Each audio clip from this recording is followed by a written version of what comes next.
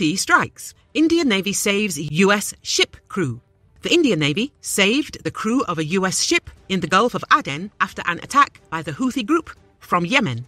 The Red Sea escalation is caused by continued Houthi attacks on trade ships, provoking disruptions in the sea routes and affecting global trade, Reuters and US News report. The attack on the Genco Picardy happened late on January the 17th, prompting the US military to respond with strikes on 14 Houthi missiles. This incident is part of a series of attacks by the Houthis, which has been targeting ships in and around the Red Sea since November.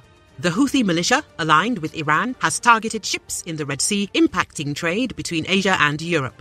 The Houthis claim to support Palestinians in the ongoing war between Israel and Hamas militants in Gaza and threaten to target US ships in response to American and British actions. India responded to the crisis by diverting a warship deployed in the region to rescue the 22 crew members aboard the Genco Picardy, which included 9 Indians.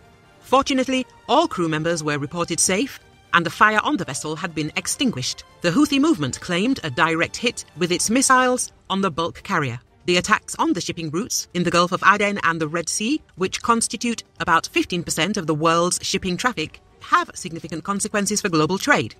Shipping companies like Maersk were diverting vessels away from the Red Sea by taking a longer route around Africa or by pausing until the safety of vessels could be ensured.